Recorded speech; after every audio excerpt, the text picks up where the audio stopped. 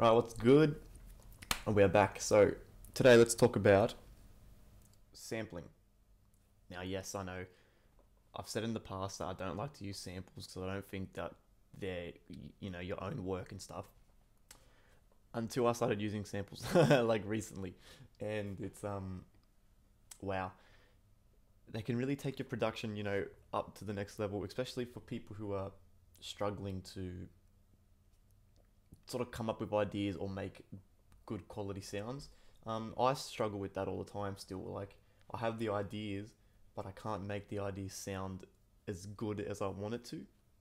And it's music, it's a learning process, so hopefully that's something I can get better at. But we all got to go through these things. So I'm gonna go for this awesome plugin.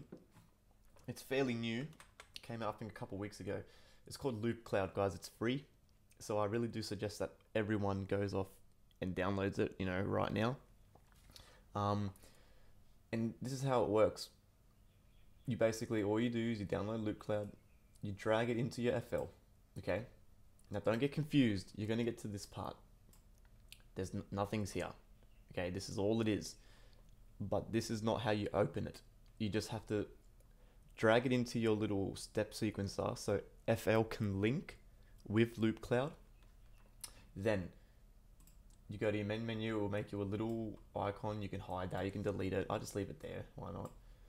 We're going to open Loopcloud.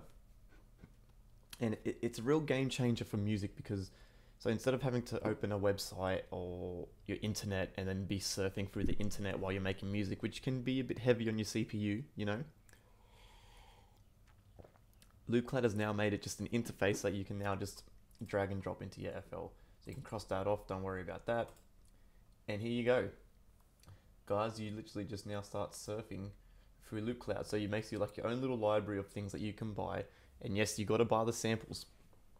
But the beauty about that is once that you've bought the samples, you can virtually do what they're yours. You can't get in trouble for using them. You've bought the rights to use that sample. So go crazy, so look up here, I just spent money. I've got over 9,000 points. So that's the way it works. You buy points, and with the points you buy the samples. And then so what you do is don't get confused. At first I was so confused. I was like, man, this is so dumb. Like there's no samples. Like what do I do? Guys, this is because this is your library. Click store. Let that load. I'll go drums. Whatever. Here you go, guys. Even packs, sample packs, where you can then even pick a sample pack. You don't have to buy the whole pack. If there's just one sample in that pack you like, you can buy that one sample. That's what's the best part about this. So when you see a sample pack, I really love that one sound, but you don't want to spend $40 to buy everything. You can just come into here. Now, navigating the interface is a little bit confusing. This is still a bit weird for me to navigate, but it's okay. Everything's in folders, and you just click the arrow. So look, that's the big folder of everything. You click the side arrow, it comes down, you've got drum hits. You click it again. In there are your claps. Here you go. Pick a clap. Now be careful, it's a bit slow, guys. It loads down here. Preview. I like this clap, you just click buy. Okay. Now I want to find a cool sample so I can show you how to buy it. Now the problem with this though is, if you just can listen to that, there's a weird with ambient noise. I don't know why. A lot of the samples have an ambient noise and I don't know why. I don't know if it's for the lower quality ones have that weird ambience in the back, but virtually nearly all of them have it, and it's really, really, really, again, watermark preview. Oh, I think it's just the preview, guys. So for people who can't try steal this. So I think once you buy it, it gets rid of the ambient noise, I hope. Alright, so let's look for something that we like, and I'll buy it. So we'll go genres, instruments, formats, instruments. I don't know. Go synth. Okay. Wait, how do I get out of this sample pack? Go back to the store. There we go. There we go. Okay.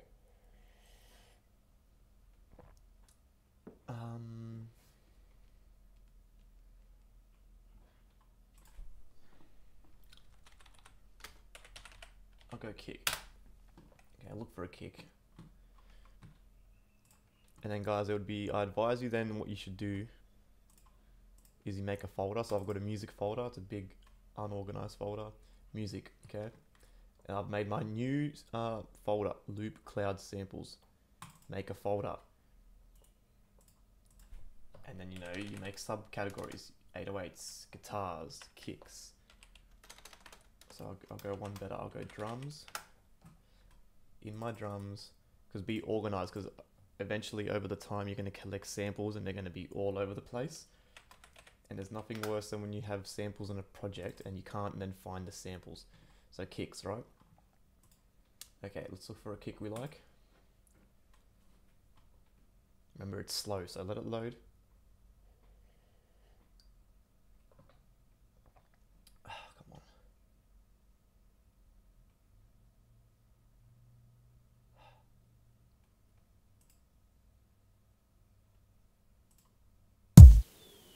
There you go, okay. Don't like that kick. Snare.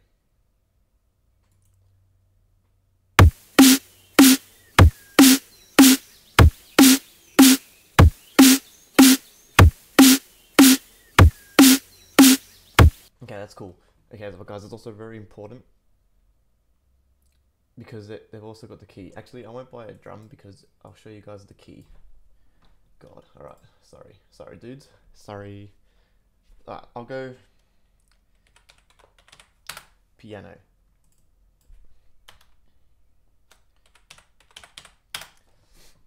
Piano, okay.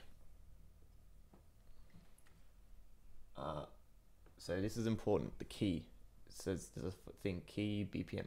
BPM, so when you save the sample into your folder, I suggest you have the sample name and then you have the BPM and the key. Because if you're going to use it in a track, you obviously then need to fit the key and fit the tempo. If you're going to up the tempo, drop the tempo, whatever. I think I've done a tutorial on how to fit samples to tempos of your tracks. But if you guys want to see that again, let me know, I'll do it again. So let's just have a look.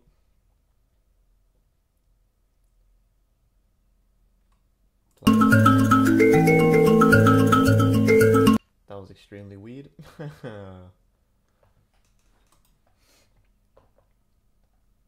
Okay.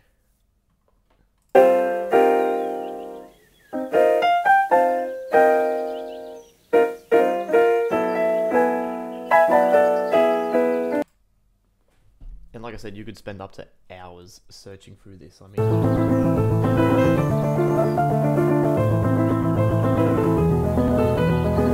remember guys, don't just waste money on all these samples. Like, yeah, it'd be fun to have, but you'll know when you hear the right sample because you'll just go, oh, like you'll just know and you'll go, okay, I can do this and this with this sample. Okay, so example, well look, I'm not going to waste time, right? So let's just say you find a nice sample. Okay, and all you got to do is literally click buy file, and then you go, and it starts to download for you, and then it's a drag and drop. You just drag it from here, and you drag it into your folder. It doesn't save anywhere, so you have to drag it. Remember that. Okay, now let me just show you guys how these samples can really spark up ideas. FL Projects 2018, FL Studio 20. Trap idea. Okay. One sample from Loopcloud sparked this whole track, and I'm going to finish it, and I'm going to release it soon, I hope. But it's just unbelievable what these samples can really do, you know? Let's have a little listen. Okay. The sample in question is this. I found this sample, and I straight away just went, yes, download. And I started this track with it. Okay. This is the sample. So do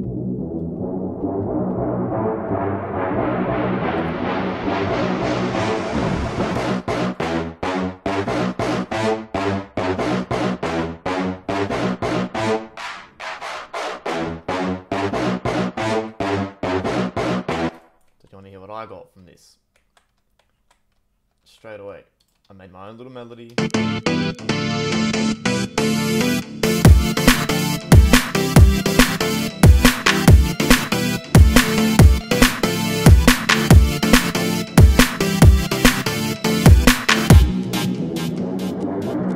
Sample again with the drums.